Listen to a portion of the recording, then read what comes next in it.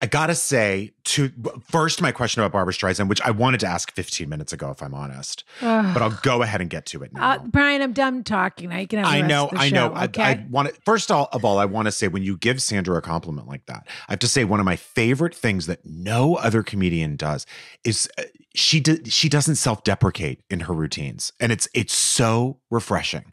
She doesn't go after herself. You don't put yourself down. It's so refreshing, and it's something that is so rare. But that's one of my favorite things about your show is like, when I started in the 70s, and I was 19 when I first started performing, I had come off the post-feminist wave, and Ms. Magazine and Gloria Steinem and Bella Abzug and the whole fight for abortion rights. Gail Storm. Yeah, I'm going back. That's going back to my childhood. Yeah. When you see all of the women that had to go, I'll do this shtick one more time. I'm so fat, and my husband.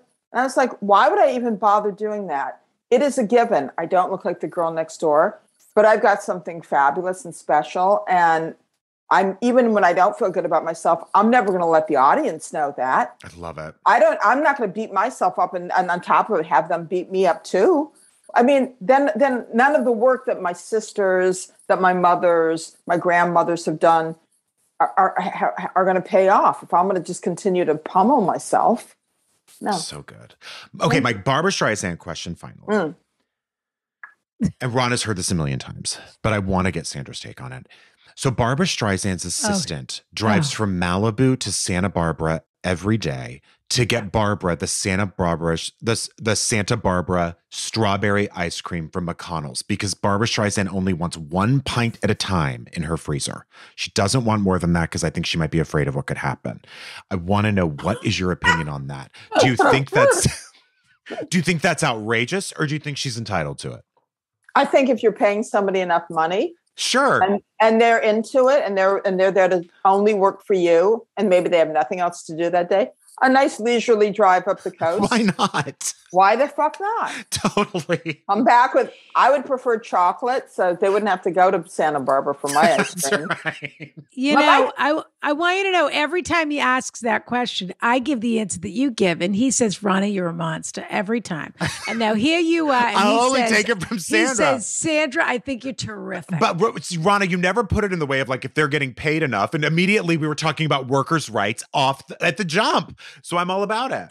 What do you mean if they're getting paid? The assumption is they're getting paid enough to be at their job. They've got to do something from 9 to 5. Sure. I'd be thrilled to drive from Malibu to Santa Barbara every day instead of organizing her cat's clothes or something like that. That's fair. I mean, she's, I don't want to have to go down to the mall under her house and start stocking the fake stores that no one shops in. Fair enough. And then did either one of you see that play about the fake store? Oh, buyer and seller or something? Yeah. No, I never saw it. I always wanted to. I didn't either. It was such a weird thing to write a play about. But everybody loved it, and I just couldn't bring myself to see it. Yeah, same. Now, wait a minute. Speaking of plays, Bryan tells me that Sue Mengers was your agent. Yes, she was. Yeah. When she did her last, tell us everything. Her last Circle Around the Sun at William Morris, 1988, 89, 90. And who else is on this roster at this time? Isn't that funny? I have no idea. Yeah, I don't remember. I don't remember. So she got me Hudson Hawk, and she was trying to fall out of this chair. She was trying to fight. She said, "My darling, my angel, I want to get you $500,000, but you got to believe in me and trust me. It's going to take some maneuvering. They need your name on the marquee." And I said, no, because they were offering me less than that. Yeah. To this day, I kick myself. Why didn't I let Sue Mengers go and fight for me and get me $500,000 in 1990? I just didn't have the kishkis to go through with it. But it was also, I'm sure, a moment in your career where you were sort of saying, no, I would do it for free if they'll give me the opportunity to work forever after this sort of thing. Yeah. I mean, and it was a bomb, and it was it was Bruce Willis's first bomb. Yeah. So are you still very friendly with Bruce? I mean, if I ran into Bruce on the street, I'd be fine. I mean, I think he's a bit of a right winger. I adore Demi Moore. She's, no, Jesus Christ. That's Bruce Willis. It's Bruce Willis. He's might be. It's some call from Texas. Oh my God. Uh-oh. He heard you.